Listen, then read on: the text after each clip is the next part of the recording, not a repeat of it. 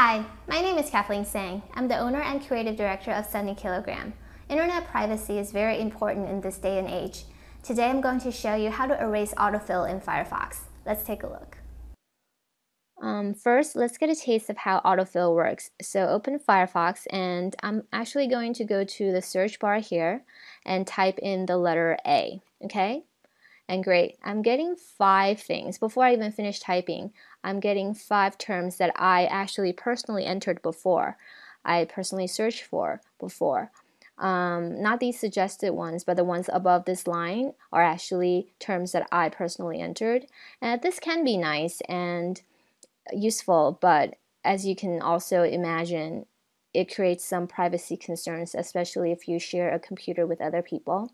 So to prevent Firefox from doing this, let's go up to Firefox here in the menu bar and click on Preferences. All right, and we want to be in the Privacy tab, okay? And now go under History, and where it says you may want to clear your recent history, this is actually the link that we want, okay? So let's click on it, and it'll trigger a new pop-up. And in this pop-up, we want to make sure the second option, Form and Search History, is checked.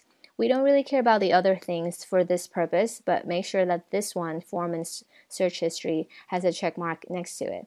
And up here, we also have the option of clearing the history for different time frames. So in the last hour, 2 hours, etc. And I think I just entered those 5 terms in the last hour, so I just need to clear that one for my demo purposes today. And then I'm going to go down here and click on Clear Now.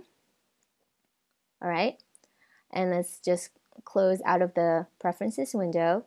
And I'm going to go back up to my search bar again and type in the letter A, okay? And remember what happened last time? There were 5 terms that I entered above these suggested terms, and that's no longer the case. So we've successfully cleared autofill.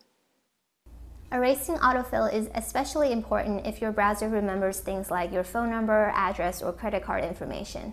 Thanks for watching. I'm Kathleen Sang. Until next time, take care.